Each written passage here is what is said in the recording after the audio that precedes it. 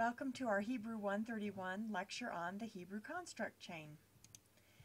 In English, we use the preposition of to show a modifying relationship between two nouns. For example, when we say the son of the man, we modify the noun son with the noun man. In Hebrew, the same meaning is created by placing two nouns next to each other. When two nouns are placed together next to each other, they create what we call a construct chain. The pattern of a construct chain will always be a noun of a noun if the absolute noun is not definite. Notice that I have the first noun in red and the second noun in blue. Watch for that pattern. For example, you can see up here, son is in red, the man is in blue. The son of the man is the construct phrase. Alright, a construct chain has two types of noun. The final noun in the chain is the absolute noun, that's the one I always put in blue, and the noun preceding the absolute or final noun are construct nouns.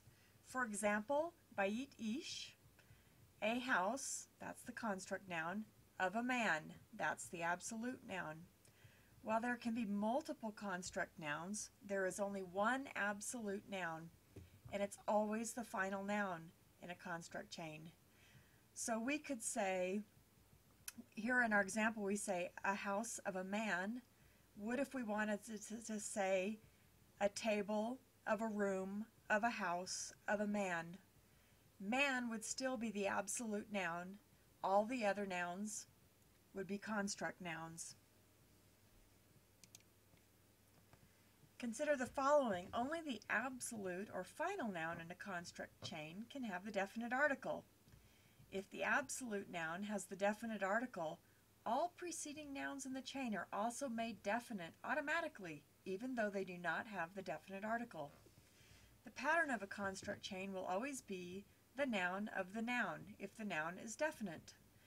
So, for example, in our example we talked about a second ago, if I said, in the house, or rather, on the table of the house of the man of the city, city would be, and we could say ha'ir and make city definite.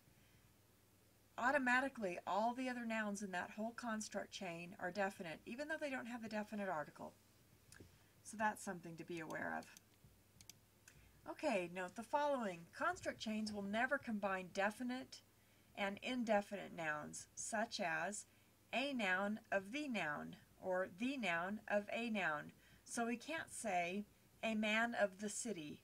It has to be the man of the city. And we can't say the man of a city. We would have to say a man of a city.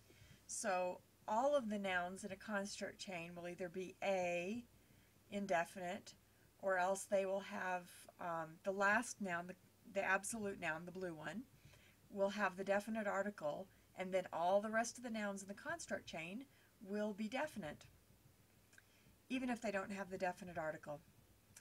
Alright, in cases where we want to say a noun of the nouns, for example, a man of the city, or, in the example we have here, the voice of a prophet, in these cases, the preposition lamed is sometimes used with asher, and all the nouns have the absolute noun form. For example, hakol asher lanavi, the voice of a prophet.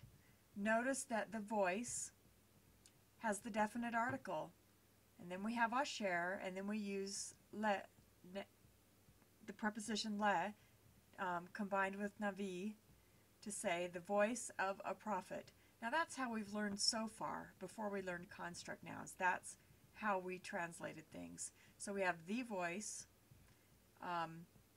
which is to a prophet. Okay, and then we would come up with an idiomatic translation and say the voice of a prophet. Alright. Alright, let's look at a few examples here.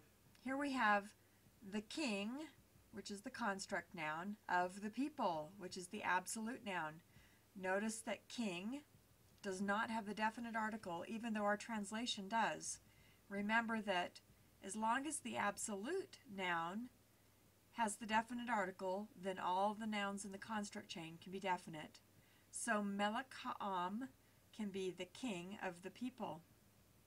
The next example, the voice of Moses, Kol Moshe.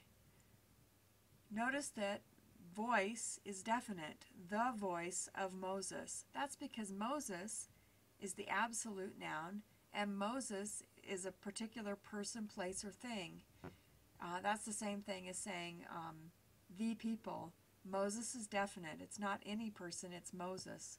And so by that definition, the voice of Moses gets to be definite. So the voice gets to be definite too.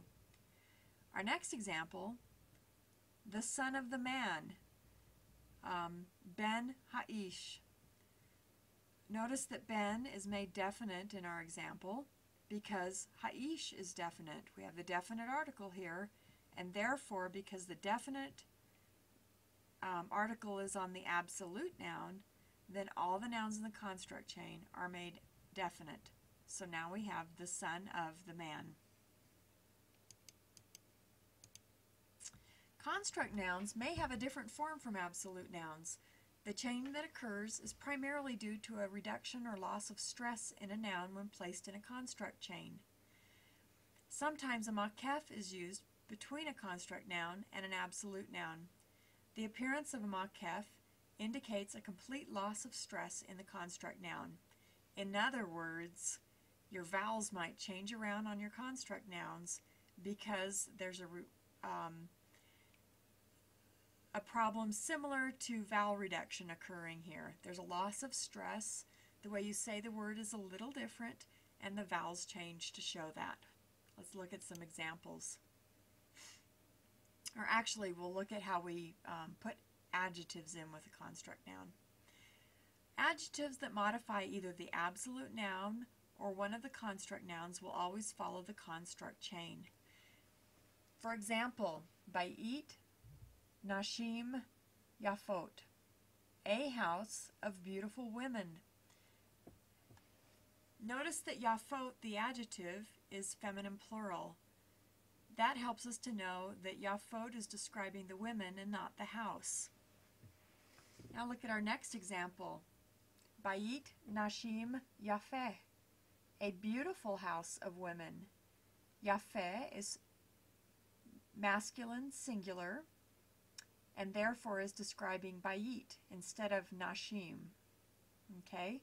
So the adjective will come at the end of the construct chain, and you usually can tell which noun it's modifying based on context and based on whether the noun is masculine plural, feminine singular, or masculine singular. So you look back at the construct chain to find a match. Nashim is feminine plural, even though it has the irregular im ending, and so the adjective modifying it also has the feminine plural ending, in this case the oat ending. Alright, because the adjective is not adjacent to the noun it modifies, some ambiguity can arise in translation. Notice this example. In the earlier examples, it was obvious which noun the adjective went with. Here, it's not so obvious. We have Ma'aseh Hamelech Hara.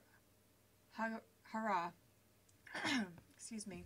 The deed of the evil king, or the evil deed of the king. Hara is masculine singular, but then so are both nouns. The construct noun is masculine singular. The absolute noun is masculine singular. You have to rely on context to decide which of these nouns it modifies. Is it the deed of the evil king or the evil deed of the king? You can choose, just decide which it is based on context and be prepared to defend your choice. Alright, an adjective will always match the noun it modifies in both number and gender. We saw those examples on the previous slide. Sometimes this guideline helps resolve which noun should receive the adjective. Sometimes you must rely on context when deciding which noun should receive the adjective. Either noun in a construct chain can be plural. Generally, two adjectives will not modify separate nouns. However, two adjectives can modify the same noun. For example, the words of the good and righteous prophet. The adjectives good and righteous follow the construct chain, and both of them either describe the prophet or the word. So it's the word of the good and righteous prophet or the good and righteous word of the prophet. Just decide based on context. Construct chains can have a series of nouns. However, construct chains exceeding 4 nouns are pretty rare. For example, the house of the son of the prophet. Notice that I've made all of those definite. Remember that when the absolute noun is definite, all the nouns get to be definite in the translation. The rulers of Israel and Judah. The wife and son of the king. Notice in this example we have 2 construct nouns connected by the Vav conjunction, and they both are in a chain with the king, which is the absolute noun and is definite. So now we have the wife and son of the king. And you can say the wife and the son of the king, or just the wife and son of the king. Whatever sounds best idiomatically. Alright, the translation of a construct chain can vary from a simple of meaning, such as the daughter of the king, to the daughter's king. Some instances are better translated as preposition or adjectival phrases. Avoid strict adherence to one translation pattern. For example, so far we've said a son of a priest, like this example, but you can say a priest's son, that's the same thing. The wife of the king, or the king's wife. So as you begin to translate more, you'll get more used to that construct phrasing, and you can stop saying the whatever of the whatever. You can say, instead of a son of a priest, you can say the priest's son. Alright, adjectives and participles can appear in a construct chain. The builders of the temple. Beautiful of appearance, or beautiful in appearance. Notice that I'm using in here instead of. In English, that just sounds better. Alright. Singular nouns in a construct chain. The spelling of singular nouns in a construct chain will generally vary from the lexical form. Of the 2 states, absolute and construct, the absolute does not change and the construct does change.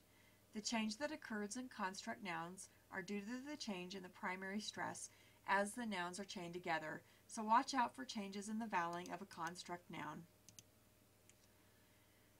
We have a few rules that apply. Notice in our absolute column here, that's how we're used to seeing these words. But in the construct, notice, for example, the mem of makom has reduced to a schwa. Notice the reduction of the comments under the noon to a schwa, and so forth. So you get a little bit of vowel change, but most of the time you can just recognize those words, even though the vowel changed a little.